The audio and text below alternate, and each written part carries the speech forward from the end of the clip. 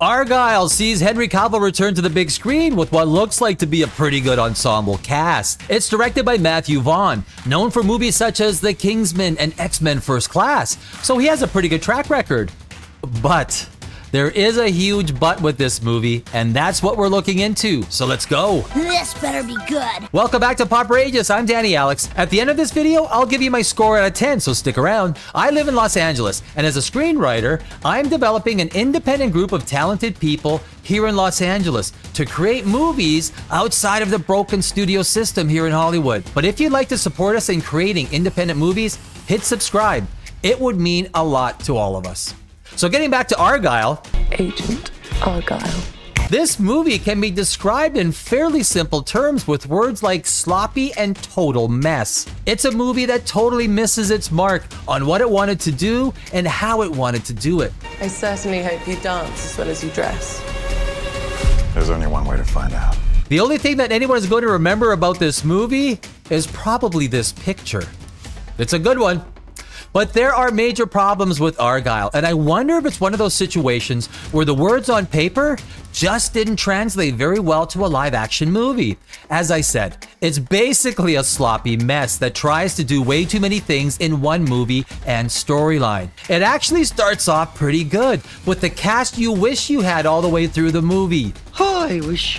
Henry Cavill and John Cena make a surprisingly good team and seem to work well together, while Dua Lipa does a fantastic job playing femme fatale villain Lagrange. But they're not the main cast of this story. It's kind of a bait and switch, as the movie poster would make you think that these actors are the main ones in the movie. But they're not. These two are.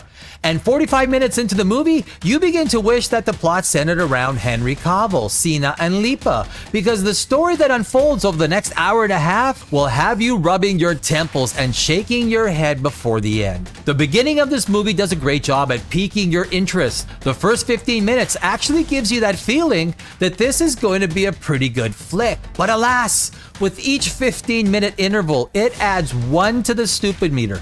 By the end, this movie is a solid 10. Sounds kind of awesome. It spends 2 hours and 20 minutes going downhill at an amazingly constant and steady rate.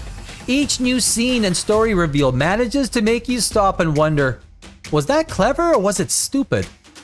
The right answer is actually a little bit of both. You see, this movie has an interesting idea at its core.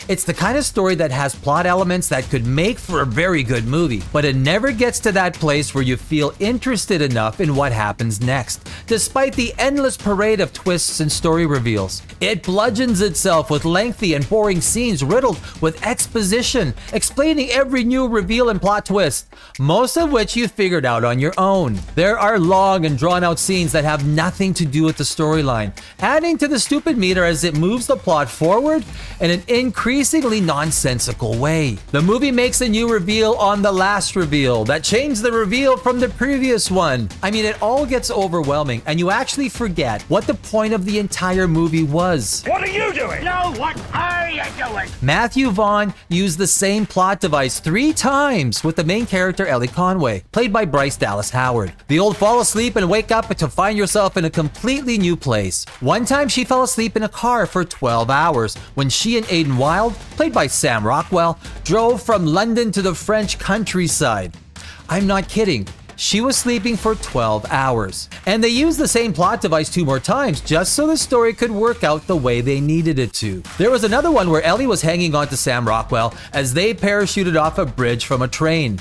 The next scene, she wakes up in a comfy chair in a living room, which makes no sense because she was completely awake in the scene before. So why she fell unconscious is completely baffling to me. Argylle is simply a sloppy movie that makes you forget what the main characters are even looking for and what the point of the whole movie is. Why am I here? It's jammed full of useless, unneeded scenes that were meant to create like a sophisticated mood, but only managed to grind the pace of this movie to a complete halt at times, making you lose interest and check your phone to see how long before it's over. By the end, we've reached a full 10 on the stupid meter, and it even goes past 10 and right to 11 a couple of times.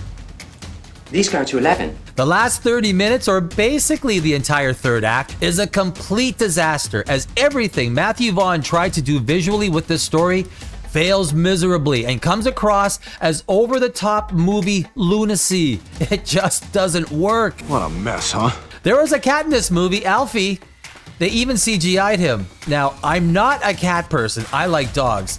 So I'll just leave that as that, or I'll probably get into trouble with some of you cat people out there. The ice skating scene with the oil and knives was easily one of the dumbest scenes I have ever seen in a movie. Like I said, every 15 minutes, this movie added a point onto the stupid meter. And by the end, you are asking yourself, what the f did I just watch? Why am I here? Seriously, it's that bad. It's kind of sad because lost in the guts of this sloppy, messy movie is a story that would work really well. The movie made you think that Henry Cavill, John Cena, and Dua Lipa played a major role in the storyline, but they didn't. In fact, the majority of their scenes could be cut out of the movie and it would still work. Yes, we would lose some context, but they were only in the movie as a kind of flashback plot device. So their actions were completely inconsequential to the storyline. If the movie was based on those three characters like the first 15 minutes made you believe, then it would have been a much better movie. Henry Cavill is just a great actor and captures the attention of the audience. Matthew Vaughn should have spent more time to tighten up the screenplay to create a more focused story. Eliminate all the scenes that serve no purpose but to distract from the intended story and ease up on the ridiculous circus-style ending. I mean, the last 30 minutes were just horrendous. It didn't work.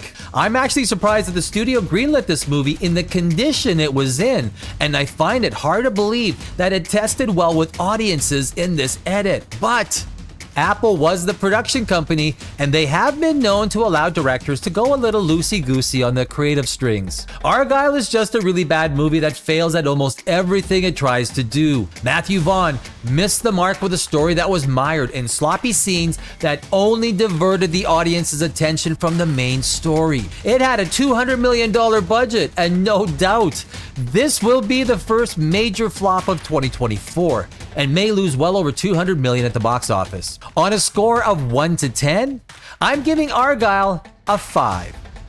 Just a 5. Thanks for watching, and I'll see you in our next video.